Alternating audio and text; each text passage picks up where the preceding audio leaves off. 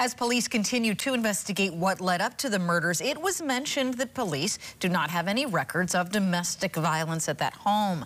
Alina Lee spoke to experts for their reaction. The Honolulu Police Department says a motive is unclear after 2 adults and 3 children were found dead inside a Manoa home Sunday morning. Based on the evidence found at the scene and the investigation thus far, it appears that the adult male killed the female and the juveniles with a knife that was recovered from the scene. The motive is still unclear at this point. Community leaders say they believe the evidence points to domestic violence. I would say 100% this is a domestic violence, murder and suicide that occurred.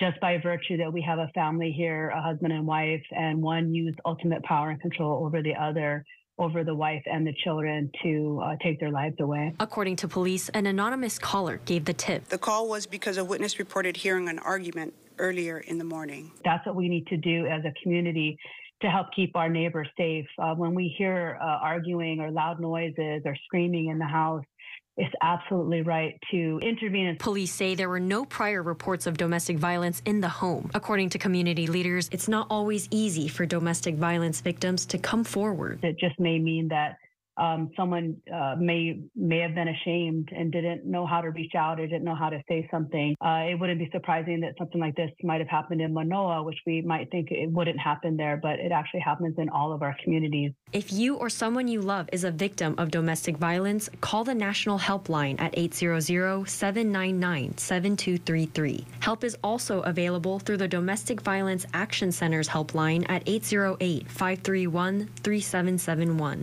You can also text DVAC at 605-956-5680. Alina Lee, KHON2 News, working for Hawaii.